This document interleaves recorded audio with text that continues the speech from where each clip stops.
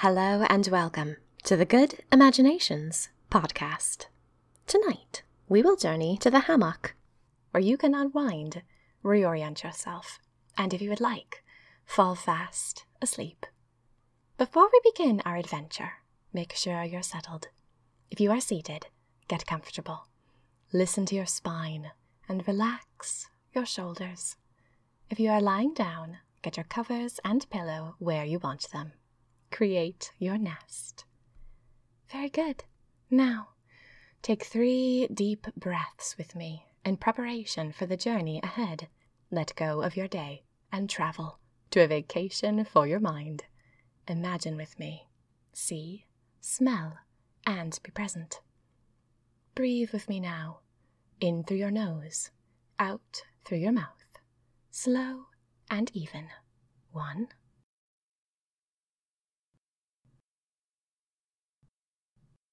2,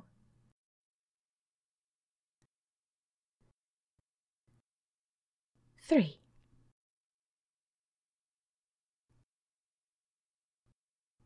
Very good.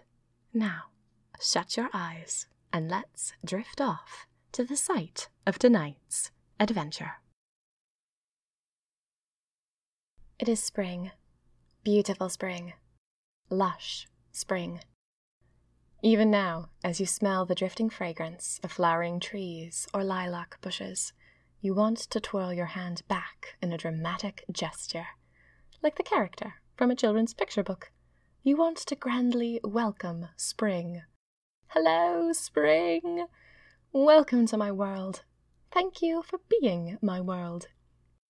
You laugh at the silliness of yourself, and then go on being silly.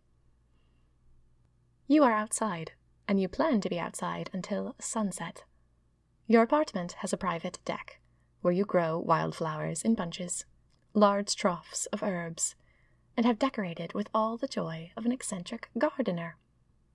In the middle of the deck, hung from end to end, is your hammock. It is a wonderful hammock. Hand-woven in Mexico, in the traditional Mayan style, and that makes all the difference. The thing moves with you, senses you, like another limb. It gets taut where it should be taut, and soft and inviting where you want to lean back and snooze. The thin coils of nylon are smooth like silk, delicate like lace on their own, but they're woven in such a way that you are wonderfully supported with strength. This hammock really is such a joy. You had it designed according to your own specifications, too. 2 different shades of pink and 1 shade of black. There was a time last summer when you were strolling past your building on the street. You looked up and saw your deck and thought, wow, I wonder who lives there. What incredible taste they have. What a beautiful color arrangement that is, the pink and the black. And then you realized it was your own deck. Of course you liked the taste. It was your own. But still, what a fun memory to be breathtaken by the enchanting beckoning of something, and then realize it was your own. You spend your whole day on the hammock whenever it is warm and dry. With pillows propped up behind you, you are able to work, read, strategize, enjoy your meals, and live in the hammock. It is the most comfortable seating you have ever found in your life. It even makes your plush couch feel inferior. It is the evening now, and your day of work is over. You have tucked all remnants of stress and struggle away, and you are here now to enjoy the beauty of the day. You take another deep breath of the fragrant air, and you tilt your head to the side to admire your flowers. On one wing of your deck, you grow morning glories, rich purple with vibrant pink centers. They are splendid flowers, and the pale green fairy floss of their stems climbs up the railing, up the bricks, and into the ivy. They've created a dense, bobbing, colorful privacy screen, like they're the gateway into an entire garden. You love to see them run reckless over the railing. On your left, you grow herbs. These are a delight, when you are cooking, to scamper out in your bare feet and pluck whatever it is you need for dinner. You have 6 different kinds, and you love to see the sun glow in their green leaves. There is something so satisfying about growing your own food, even if it is just sprigs of cilantro. It makes you feel unstoppable, like you've become one with nature, even if it is just a few little plants. Behind your head, as you swing comfortably in your hammock, are a dozen white flower pots tied to the fence, each one with a funny face drawn on them. The flowers that gush from the top are their hair, and some have flowing ivy, and others have true mohawks of pink blossoms. You enjoy a good face in the garden. Perhaps it's reminiscent of nymphs or wood spirits. If you had an oak tree of your own, you can bet your bottom dollar there'd be a large wooden nose and eyes on it. The little faces in your pots remind you of that. And, speaking of faces, hanging just above the herbs are the little clay faces you made for yourself last year. You wanted funny little terracotta faces in your garden, so you bought clay the color of pottery, and you sculpted.